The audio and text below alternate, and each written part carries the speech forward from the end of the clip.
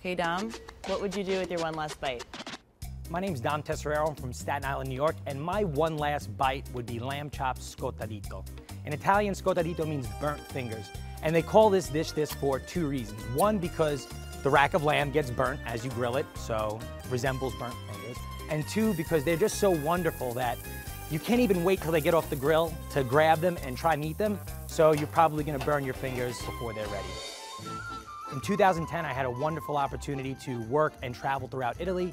And when I was in Tuscany specifically, I had this dish at a very small restaurant. The tender lamb with rosemary, garlic, olive oil, just beautiful going down, and a cauliflower puree that was velvety, smooth, rich, and creamy.